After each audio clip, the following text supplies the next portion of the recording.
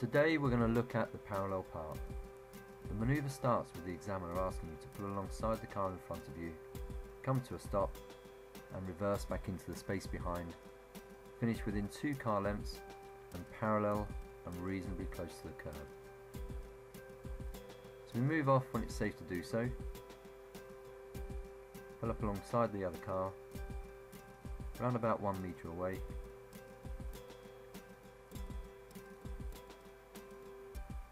apply the left signal so cars behind know what we're doing, and we stop with the back of our car lined up with the back of the other car. And how we judge that is when the back of the other car looks like it appears around about halfway through our back window. Select reverse gear, and reverse back when it's safe to do so, and apply full lock to the left. Good all round observations, and then we're trying to judge a 45-degree angle. When we get there, straighten the wheel up to centre. Again, good all round observations, keep reversing back until it looks like the curb is just about to disappear in the bottom corner of the left hand mirror. When we get to that point, full lock to the right.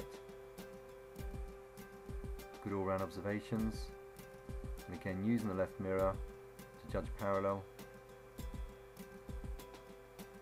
We then straighten the wheel up to centre and stop. Let's have a look at that again from the outside.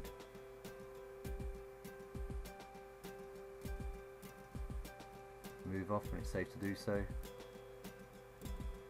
Pull up alongside the other car, around about 1 metre away, and line up the back of our car with the back end of the other car. Apply the left signal, and when it's safe to do so, reverse back and apply full lock to the left. We then look to judge a 45-degree angle. When we get to that point, straighten the wheel up to centre.